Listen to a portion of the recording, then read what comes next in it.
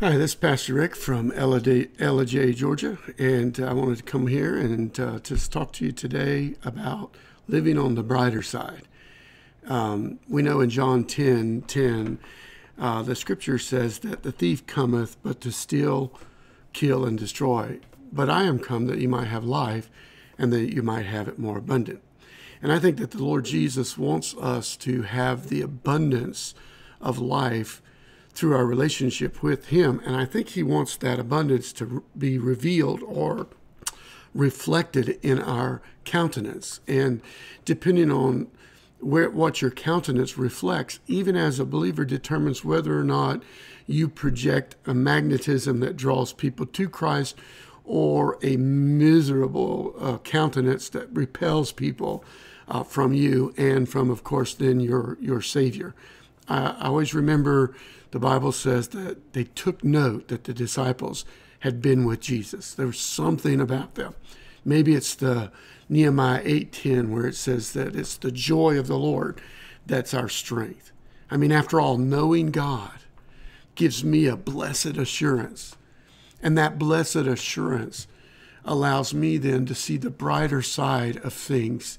Even if I have to reach into the promises of Scripture and reach into the future and know that even if I'm experiencing a difficult time now, joy comes in the morning. Glory is after this life. But I have, according to Colossians chapter 1 and verse 27, Christ in me. That's the hope of glory. And so the way we live our life, the countenance, the attitude of our heart, it all is a testimony, either positively or negatively for the Lord. I think about Psalm 126, verse 3 that says, and this is what I think believers ought to be meditating on, the Lord hath done great things for us, whereby we will be glad. Whether you're a believer or not, you can have a healthy soul and you can have an unhealthy soul. The unhealthy soul is always focused on the negative, bemoans, bewails, even their spiritual condition. They couch in negative terms and they continuously talk about the conflict on every hand, the deep afflictions that are binding on them, the adversities that are constantly a part of their life, and they're just seen with a cloud over their head. They sort of have the Eeyore personality. Everything's doom and gloom. And whether we mean to or not, we paint a certain picture of God and what God does in our life or doesn't do in our life that causes us to be happy or miserable. On the other hand, a healthy soul says, you know what? I'm going to honor the Lord with my testimony. I'm going to speak of His mercies every day and that they are renewed every day and they are new for every circumstance. I'm going to speak like the psalmist in Psalm 40 and verse 2, and I'm going to say, the Lord has brought me out of a horrible pit. He's taken me out of the miry clay. He's set my feet upon the rock, and He's established my goings, and He has put a new song in my mouth. Verse 3 of chapter 40 says, even praise unto our God. Now that's painting a rather glorious, glowing picture of God instead of a negative one. Matter of fact, I think that's part of the intention, because that same verse in chapter 3 of Psalm 40 says, many shall see it and fear, and they shall trust in the Lord. Man, when our heart trusts in the Lord and we believe on Him, we can rejoice at all times. It will give strength to our heart, and it'll bring a brightness to our countenance that folks will take note of.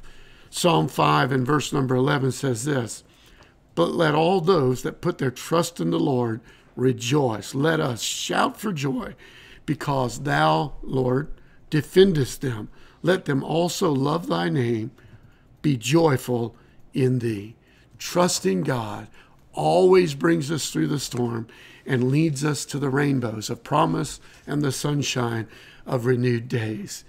Psalm 16:11 says, thou wilt show me the path of life. In Thy presence is the fullness of joy. At Thy right hand there are pleasures evermore. And so that tells us that as we learn to enter into God's presence in our devotion, personal worship time, we can't do anything but become joyful, because joy, fullness of joy, is in his presence. And as the New Testament says, it is a joy unspeakable, and it is full of glory. And so if you're today walking under a cloud, I encourage you, be like David.